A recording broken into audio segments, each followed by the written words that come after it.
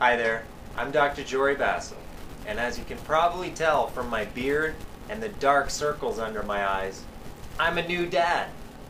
Now this past 9 months has been truly amazing. I have, however, developed some back pain as a result of carrying my child in awkward positions. I see patients come into my clinic quite often with back pain once a new child is in their life.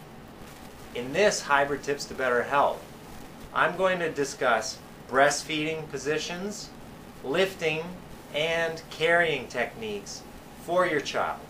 This will help decrease that low back pain and hopefully you won't have any at all. Let's go! Here is an example of poor breastfeeding posture. The shoulders are forward, the neck and the low back is forward. This is an example of good posture. We got the shoulders back, neck back, and she's reclined. Every new mom out there should pick up one of these feeding pillows. You place this pillow on the lap, you pop the child on there, or monkey in this case, and it takes a lot of stress and strain off the shoulders and neck. Much more comfortable. This is poor feeding posture once again. Shoulders and neck are forward. You want to retract those shoulders and keep the head back. Much better positioning. Lifting your child, try not to bend at the back.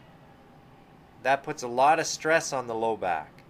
So you'll see it here, a hunched back and straight legs. That is wrong. The proper way is to use your legs.